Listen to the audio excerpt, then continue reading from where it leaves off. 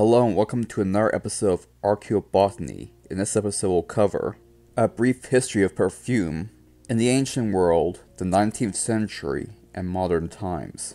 Let's get started. We will start with the ancient Mediterranean and Near East.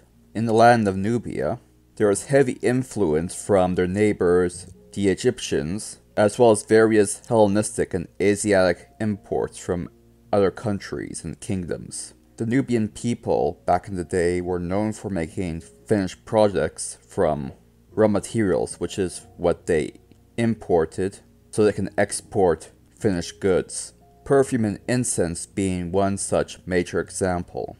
These people obtained many raw ingredients for themselves as well in order to make finished perfumes. They collected frankincense from the boswellia tree and myrrh resin from the commiphora tree. And based on current evidence, this culture has been collecting resin from these two trees to make perfumes since at least the Neolithic, although it became more common as time went on. Perfume was of great importance to this ancient group of people, since many tombs found had jugs of perfume surrounding it. This is possibly for funeral purposes, although only for those of high status. Further evidence suggests that they were used for libations to pre-treat the body for burial. They were also great at making different types of flasks that have faces portrayed on it alongside various other images. Imitations were often made by the poor or middle-class individuals within that society in hopes of sharing the same fate as the aristocrats and the kings of that time. Most of these funeral rituals, with the exception of lighting incense, came directly from Egypt. The lighting of incense, however, predates the Egyptian Empire, and the incense burners have been found in Nubia that are dated between the 4th and 3rd millennium BC. It was very likely that Egypt imported most of their incense from Nubia. Although frankincense and myrrh was a primary perfume export to Egypt, they also produced perfume from other species, such as species from the Acacia genus and Santalum genus, and a great many other plants, although the latter two were often imported as well to Egypt. Now on to the perfumes of ancient Egypt. The Egyptians were the first known individuals to pioneer the distillation of perfume, based on the work of Pliny, although slightly more primitive than what we have right now. Prior to that, most perfumes were made by mixing the scents and preserving them in oil or fat, and for the majority of human history, perfume was preserved in such a fashion. The ancient Greeks would obtain a plant called balanos from Syria or Egypt to produce a perfume by preserving it in olive oil or almond oil. Egypt exported many raw materials used to make perfume to different parts of the Greek world, such as once again balanus, various types of tree resins such as myrrh, bitter almonds, olive oil, to a certain degree, cardamoms, sweet rush, honey, and wine, as well as balsam, glabrium, and turpentine resin. These compounds were also used to make perfume in Egypt as well. Special perfume called elate or spate, made exclusively in Egypt, was made using the fruit of a palm called adipose.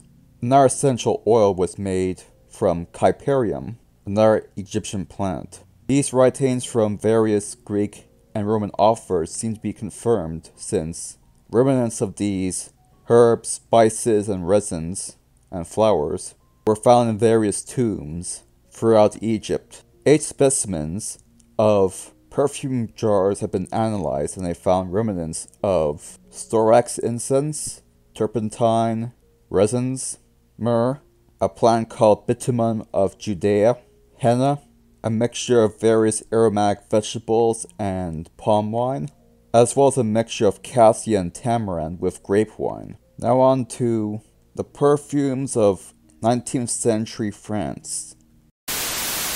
Before we get into French perfume, we must take a full summary of the tracing of European perfume. During the 5th century, an Arab perfumer, Avicenna, invented the distillation of rosewater, which became the major scent in the Arab world for quite some time. After the Arabs conquered Spain, Avicenna set up shop there, spreading the fragrance everywhere. After the Crusades, the Crusaders obtained the information of how to distill rosewater, as well as various types of oriental scents, and brought them back to the rest of Europe to make use of them, allowing the first perfume made through alcohol distillation to be spread across the world. In 1390, the French company Grasse, initially a glove factory, began making perfumes combining the mix of jasmine, orange, and tuberose to make perfume. The glove making and perfume industry was not separate until 1724. King Louis XV made the perfume court, where all his courtiers would change perfume every day. The oldest still existing fragrance was made in 1729. It's called Eau de Cologne, since it was made in Cologne, France. Marie Antoinette, you may have heard of her, was also a big fan of perfumes. During the French Revolution, perfumes and other luxury items were considered verboten, although perfume à la guillotine enjoyed some short-term popularity. But once Napoleon Bonaparte showed up, the information on how to make perfume was passed down to most people, and perfume became a symbol of hard work and labor rather than luxury. This, in combination with Napoleon's own fondness for cologne, restored perfume back to its previous success. Perfume also became a means to decorate things, for the average man to make his house and wife into status symbols, and as a result, perfume became primarily used for females. Napoleon had a very big fondness for fruit and herb/flower scents. For instance, Eau de Cologne was made from a mixture of rosemary, orange flower, bergamot, and lemon. And he went through 60-gallon bottles a month, using them for many different purposes. He used it in bath water, mixed it with wine, taken it as a mouthwash, and even ate it on sugar. Napoleon's first wife, Josephine, was very fond of animal-based scents, such as musk, civet, and certain spices like vanilla and ambergris. These smells were disliked by the emperor. After a disagreement, Josephine had a bit of revenge by splashing that perfume all across the room, and their combined scents still hung in the air 70 years later. Make sure you have a happy wife so you can have a happy life. In order to increase the amount of variety of perfumes, Emperor Napoleon split up the glove and perfume industry into two separate industries. And from the 1950s onward, new perfumes made from different plants came into vogue. This included perfumes made from patchouli, sandalwood, velveter, and lang lang, which brings us to the next stage of perfume history. After the French Revolution, there was a decline in perfume making for obvious reasons. But after the dust settled, perfume made a comeback and the perfume industry grew from there. In the 18th century, large flower farms were developed to supply the different Parisian perfume manufacturers throughout the region. The Cuirass factory was established in 1768, followed by Lauter in 1795, and Rohr in 1820, and Mero in 1832. In the mid-1800s, Robertet perfume house was also established, and the Société de Perfume Naturels de Cannes, I'm definitely mispronouncing all of that, my French sucks. Well, it's actually non-existent, so sue me. Was established in 1883. None of these perfume houses, however, could fully manufacture enough perfume to meet demand for every single essence. As a result, most of the perfume houses worked together and traded scents amongst each other.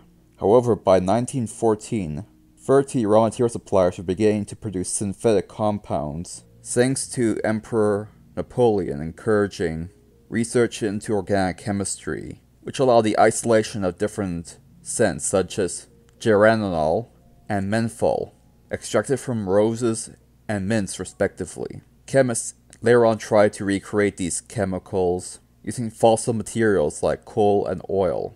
One example of this discovery process was the discovery that phenylethyl alcohol a derivative of benzene, could act as a duplicate to the scent of a rose, and benzyl acetate, derived from tutylene, could replicate the scent of jasmine. Continuing on with that, chemists continued to invent different chemicals, such as vanillin, to produce smoke and leather scents, and ionin, which could smell like violets.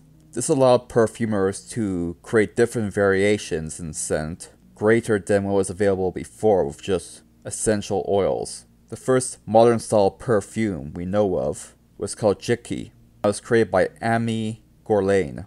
It was launched in 1889, the same year that the Eiffel Tower was made. Rather than being an attempt to create an imitation or preservation of the scent of a flower, it was a composition of both natural and synthetic ingredients used to make a multi-layered perfume that could be used to elicit certain emotions. This made the perfumer both artist and scientist. One of the early feminists of his time, perfumer Paul Porret, attempted to sell a new perfume as a complement to his clothing. Later on, another clothes maker / perfumer called Gabrielle Coco Chanel pushed the idea to its logical conclusion, creating a perfume called Chanel No. 5 in 1921, creating the Chanel Perfume Company. And so perfume and fashion became combined together, like gloves and perfume before it. And many of the other major perfume companies of today showed up around that same time period.